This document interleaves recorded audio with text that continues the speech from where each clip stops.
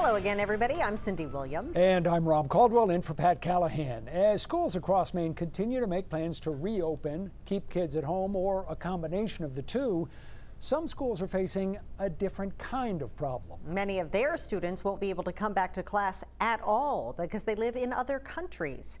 News Center Maine's Don Kerrigan has that story.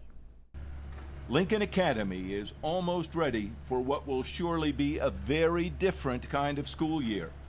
Classes like this will have far fewer desks and chairs for social distancing.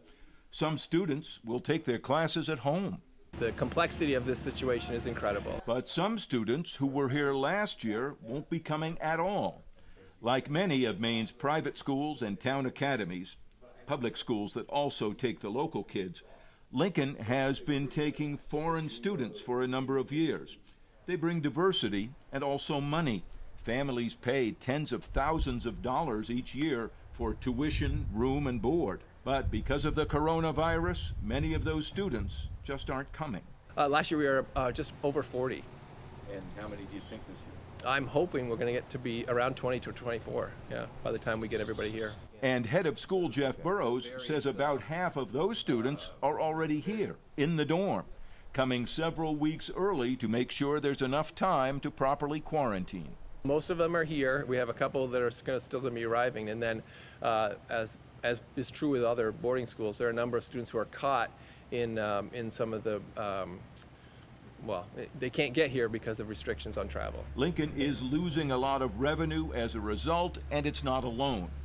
The Independent Association of Private Schools for Northern New England says there are 18 Maine high schools that take foreign students, and nearly all are seeing a drop in enrollment.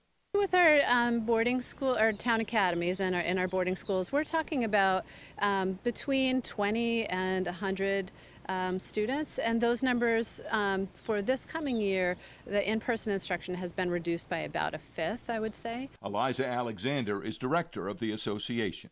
They've really had to dip into their reserves, and also, again, like I said before, one thing that our schools are very expert at is being resourceful and creative with their finances. The loss of tuition income will be felt more at some schools than others, depending upon the numbers.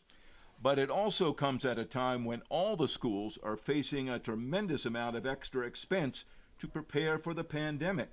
Jeff Burrows says at Lincoln Academy, it's in the six-figure range. We'll cut costs where we can without sacrificing the program and the quality. And when it comes to the numbers of international students, Jeff Burrows here at Lincoln Academy says the COVID-19 impact will not be just a one-year thing. Because they can't go on overseas recruiting trips and build those relationships, he says it may take years for that foreign student program to fully recover. In Newcastle, Don Kerrigan, News Center, Maine.